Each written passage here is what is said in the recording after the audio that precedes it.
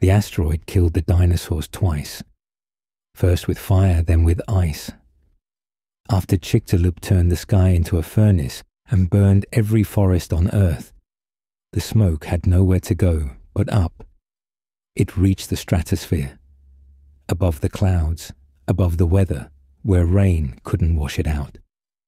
For the next 3 years, noon was darker than midnight.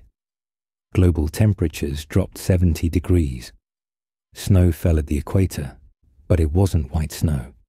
It was grey, mixed with ash and acid.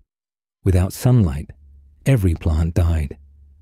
The temperature crash was so extreme that the tropical Earth became a frozen wasteland. This was nuclear winter, 66 million years before nuclear weapons existed. When scientists modeled nuclear war in the 1980s, they discovered we'd just be recreating what Chicxulub already did, turning the entire planet into a dark, frozen tomb. The dinosaurs survived the impact.